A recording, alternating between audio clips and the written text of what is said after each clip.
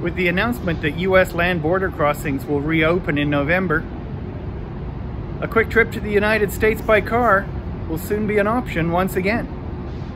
It's anticipated that snowbirds will probably be flocking south once the snow flies here in Canada. But we hit the streets to see what locals think about travel to the United States.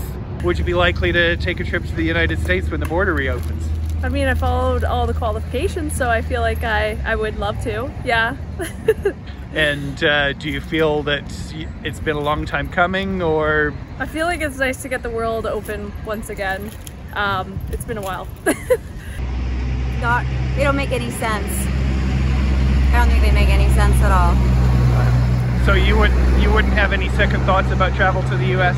Well, I would have second thoughts with regards to how our governments are managing personal freedoms and liberties, absolutely. But as far as feeling afraid for my personal health, no.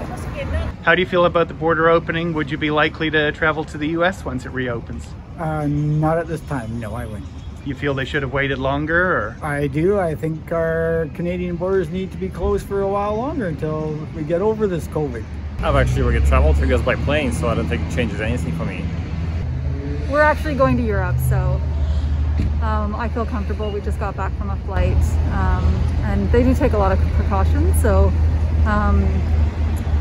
especially with the airlines wanting to only allow vaccinated passengers, I think it's a good way to start getting travel back, because I think people are desperate to get out. Would you be more likely to travel to the US now? Oh, I don't know. I'm glad that they're opening it up for other people, but for myself, I think with COVID around and other things, I'm glad to stay home for a while. I need to get away.